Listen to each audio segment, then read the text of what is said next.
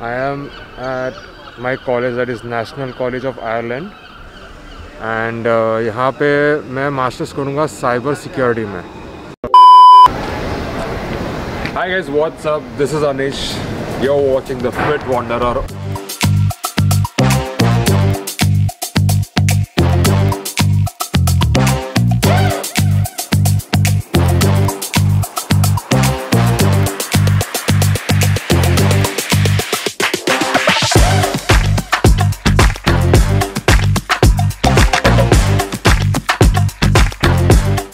आज कोई travel vlog नहीं है, but I am at the Trinity college Dublin और जस्ट कैंपस देखने आया हूँ. बहुत सुना है इस कॉलेज के बारे में, तो it's a beautiful college. Coming back to the topic, जैसे आपने पढ़ा रहेगा, the top 5 to 6 reasons that I have chose to come to Ireland. So number 1,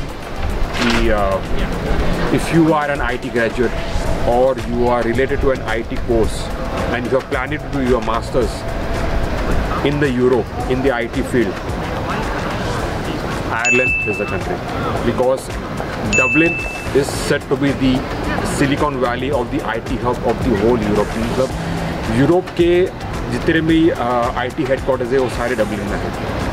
Be it Facebook, Google, Microsoft, सारे big companies. Second, Ireland is the only English speaking country in the whole Europe. Third, masters. यहाँ का masters सिर्फ 1 साल का है, irrespective of the other countries जहाँ पे 2 साल का मास्टर्स है. The fourth reason, यहाँ का education. The education is very cheap and affordable. The fifth reason, the Irish culture and the Irish people.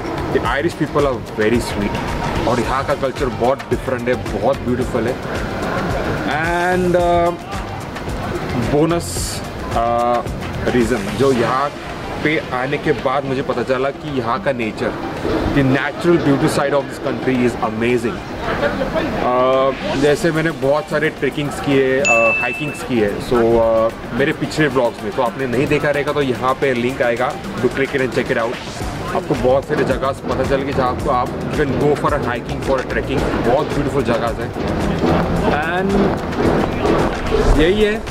No, these are the top few reasons that I've chose to come to Ireland. And if you're planning to do your masters in Europe in IT, Ireland it is. So if you're coming, welcome to Ireland.